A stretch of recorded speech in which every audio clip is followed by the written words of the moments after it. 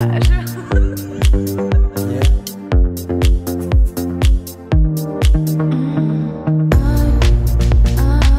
back to Humble Homemaking. This is episode 2 of the Homemaking for Dummies series. If this is the first video you clicked on, I will link the first episode of this series above. I will also make a link list down below in the description as well. And before we get started, I just wanted to give a shout out to 𝐓𝐮𝐫𝐬. They are on Instagram and they have the cutest little scrunchies. I have this little sparkly one in my hair today. It's just pretty and sparkly. I wanted to show you the other ones I got.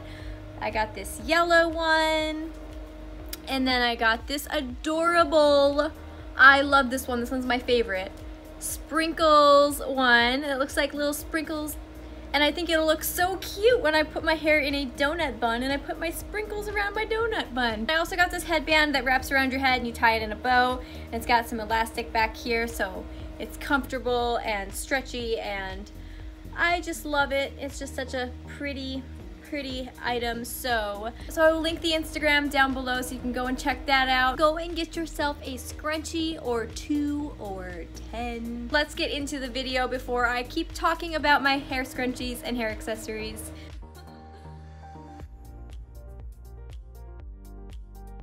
So to kick it off, the first tip I have for you is that background noise makes things go by so much faster. I 9 times out of 10 have something playing in the background when I am cleaning my house and getting my things done. Either it's music or podcasts or a YouTube video. This helps to distract me, especially in those times where I don't want to clean anything. I just want to sit down and be lazy. I can't stop thinking about how much I don't want to do something. Instead of filling my mind with, oh, I just don't want to do this today, I'm just so, oh gosh, this is gonna take forever. These dishes are so gross and I have to scrub these off and I have to do this and I have to do that and this and that and then.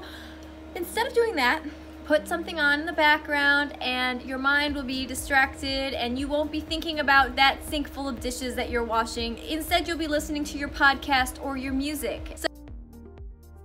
So I'm not judging you if you want to wear your pajamas every single day while you're cleaning the house, but that's just not me, because if I do that, I'm gonna end up in my pajamas all day long until nightfall, and then I'm just not gonna feel good. And so what I do to avoid that is I plan out my outfits for the entire week. I'll check my weather app beforehand, obviously, and I will dress according to the weather. It will change if the weather changes, but I like to do that because it helps me to avoid that stereotypical homemaker look of wearing pajamas or just being lazy with my appearance, because I treat my homemaking job like a job. I like to look... One moment, my oven is beeping. Because I treat my homemaking job just like any other job, I like to take pride in my appearance, and I just like to look presentable for running errands or for somebody unexpected coming over or last minute, and of course for my husband to come home. I love looking presentable for him. I love looking nice for him. I don't like just dressing up when we're going out, because I want him to know that I'm dressing up for him and I'm looking nice for him. Plan your outfits out for the week and wear something that you don't normally wear. Pull out those nice sweaters, pull out those nice slacks, put them on. Look presentable, treat your job just like any other job. Put your best face forward. Next tip I have is to make sure you are getting outside every single day for at least 30 minutes or opening up windows. Fresh air is so important, especially if you are a homemaker. You don't want to start resenting your homemaking job when you are cooped up in the house all day. So make sure you're getting out of the house. Make sure you're getting out to get fresh air if you have nowhere to go. Open up the windows if you don't feel like going outside. Just breathe in some fresh air. It is not healthy for us to sit in the same space, breathing in the same stagnant air. When I worked in my office job, I would feel like I was going nuts if I didn't get outside and breathe fresh air every single day. If I didn't get out to walk around the building a few times, I felt like I was going nuts. So again, homemaking is no different. And so you should get outside, breathe in that fresh air, change up your scenery for a minute, even if it is going out on your porch or in your own backyard. The next tip I have for you is to learn the art of ironing. Ironing is a dying art and it is being replaced by these fancy steamers, but I encourage you to just buy an iron and iron things instead. If you go to a hotel and you forget to pack your precious steamer, they more than likely only have an iron and an ironing board for you to use. And if you have to go somewhere nice and your clothes are all wrinkly and you need to iron something but you don't know how, you're probably going to run into an issue or two. Maybe burn your clothes, maybe just leave the hotel and have wrinkly clothes. So you really want to learn how to iron. You don't have to buy those obnoxious ironing boards that flip down from your door and they take up a ton of space.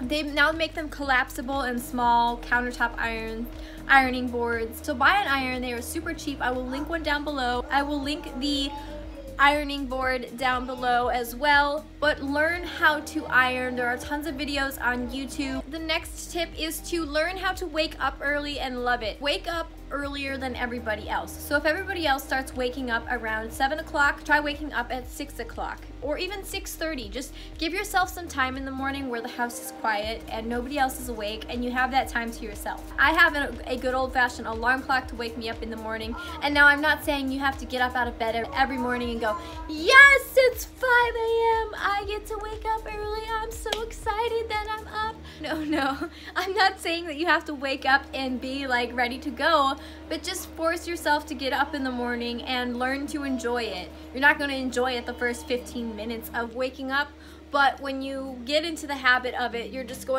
body's going to get more adapted to it. The next tip I have is to use a calendar or a planner so that you are not missing any bills or parties or get-togethers or holidays or birthdays. Any type of date or thing that requires your attention cannot be forgotten if you're writing it down on a calendar that you're walking past every single day. I personally don't use my phone enough to remember to use my calendar app. I think it's annoying, and I'm pretty old-fashioned, so I like to have my wall calendar and I will write down my important things on my calendar. So if a bill is due on a certain date, I will write the amount on the calendar and then I will write what bill it is. If a birthday is coming up for a family member or a friend, I'll write that on there. And then appointments too. You don't want to be that homemaker that's so busy and running around like crazy and you forget something because you never wrote it down on your calendar or in your planner. Get yourself a wall calendar next time you go to Target or Walmart. Put it on your wall and use it. It really makes everything seem less overwhelming when you are planning for it, instead of, oh no, the bill collector called me and we're late now because I forgot the bill was due last Friday. You know?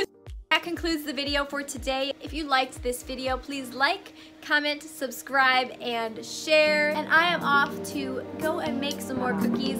I will see you next time. Bye-bye.